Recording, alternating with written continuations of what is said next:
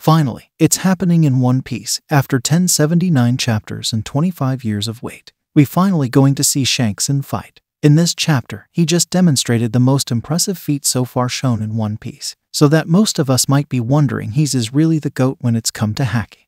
Now let's break down the chapter and find out more about this chapter. But before that, you can also help me achieve even great feat by liking the video and subscribing to the channel. Otherwise, red hair Shanks will not show any mercy. Let's begin with the title of chapter, that is the Emperor Red-Haired Pirates. The cover page of One Piece chapter 1079 features our classic Luffy watering lion mistaking the lion for sunflower. So Germa cover story came to end and we're back to fan request. Most interesting fact about this fan request is that Oda-sensei sometimes drops certain hints related to story. So there is one, as you look closely, there is one son in this cover story that's Big Mom's Prometheus. This could be hinting that former Yonko Big Mom is still alive. Or this cover story is related Luffy-like. Luffy's favorite flower is sunflower, and it's kind related to his sun god Nika form. Back to chapter, we get to see what was going on Egghead couple of hours back. York is speaking to the Seraphims about her plan and problems she is facing right now. According to York, the world government does not only want to erase Stella but all the Vegapunks as well.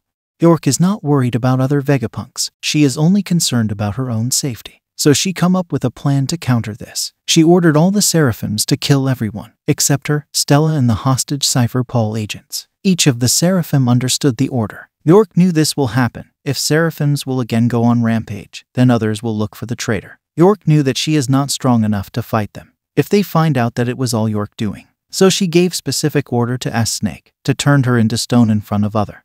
So no one will suspect that she is the traitor, and then later undo her when no one is looking. It's look kind cute how S-Snake responded York orders. She just said okay and gave a thumbs up. York also goes on to tell them one more thing before they go. She told which places inside the laboratory they must not destroy. After that, Seraphims departed to execute the mission. Back in the present, Egghead inhabitants are boarding ships in hopes of escaping the island. Seriously speaking, Egghead is combination of all arc. There was only one thing missing in this arc, involvement of Blackbeard pirates. There is a ship with Blackbeard flag on it, approaching Egghead. Does this mean Blackbeard pirates and Heart's pirates match ended? Which could well mean that Blackbeard pirates ended up beating the Heart pirates. Or Heart pirates might have escaped. After the fight, Blackbeard might have got the information of ongoing event of Egghead from someone. That's why he headed to Egghead. There can be possibility that Pudding and Kobe might be on Blackbeard's ship. Then we might see Garp 2 coming to Egghead. But I don't think this going to happen. This arc is pretty much similar to O'Hara 2.0, then it could be possible that Kuzan and Van Augur is here instead of whole Blackbeard crew.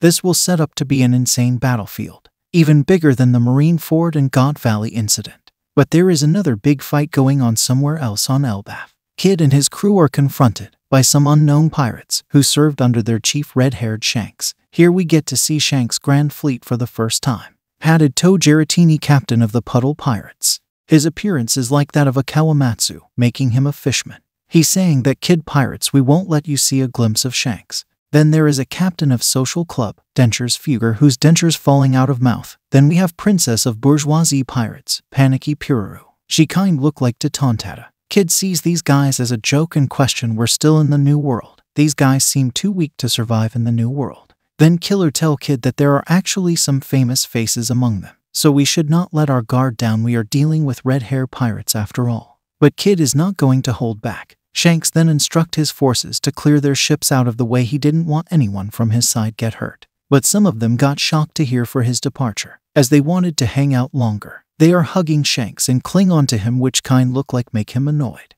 This look how much popular he is and how much they love to Shanks. This is why we also love Shanks so much. He helped weaker pirates out in New World so that they can survive underneath his flag. This is why Luffy admire him, and we saw Luffy also done the same in past. Shanks says it was just a short stay, but he stayed for too long, and look, this hot shot ran into him. He repeats his word, now make way and get your ships out of the way. Shanks, when he was going to his ship, the members of his fleet begin to laugh at how famously weak they are. It thanks to you that we have survived and protected by your flags, that allowed them to live as they do. Again, Shanks proves himself to be quite the fan of charity, even joking with his comrades as he does so. When Shanks got onto the ship, Lucky Roo tells him boss will take care of this problem. Then Shanks responded, don't take those youngsters lightly. He is after all 3 billion bounty. Shanks asked Yasopp if Kid's wounds from Wano had already healed, and Yasopp replied that Kid appeared to be in good health. If that the case, then fine. Shanks want to have an honorable fight with Kid. Shanks then asks Hango if there's any new intel about Blackbeard. Hango replies that they only know Blackbeard left Hachinasu, but nothing else. Shanks says, I thought Blackbeard would show up at Wano, but he didn't appear. So finally got the reason why Shanks went to Wano. He just wanted to stop Blackbeard. Hango then tossed some intel on Kid. Shanks got to know that he is from South Blue and he's quite the troublemaker. And we know Kid got a worse reputation than Luffy and Law when they meet on Sabayati Archipelago. Kid and Killer are taking a stock of just how many ships they are facing now. Kid didn't care about all this. He was prepared to take them all down at once, using the power of his awakened devil fruit. He then prepared to fire his damned punk, which was able to damage former Yonko Big Mom. As he raises his weaponry, the ships began to pull towards due to the overwhelming magnetism.